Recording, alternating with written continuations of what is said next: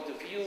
He doesn't hide his point of view, and he has a founded opinion. I mean, he's a researcher, an analyst, and I think he's one of the best economists now. Just about Venezuela and how it's portrayed. Most of you, of course, know there's kind of a constant media war out there, and it's manifested itself in many ways. Like today, there was an article in The Economist, which some of you may have seen, and it was quite interesting to see an article from a magazine that calls itself The Economist, talking about 10 years of Chavez in Venezuela, and saying the whole thing's been a disaster in control, and it really, you didn't have a viable state as a result.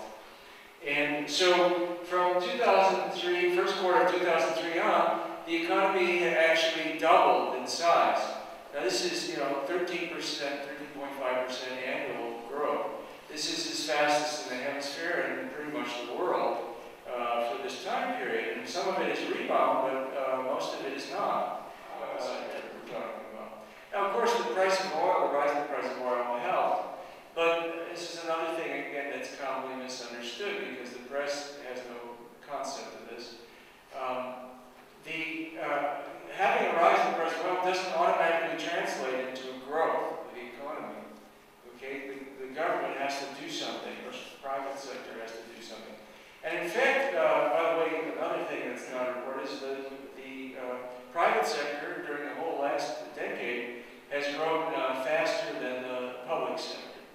48 to 41. If you measure it from 1999, the whole decade, it fell from 47 to 41. Now, just to give you an idea of how big a change that is, you can look at the United States between 1980 and 2005, where we had a huge upward redistribution. In fact, it was the biggest upward redistribution of income probably in the history of the United States.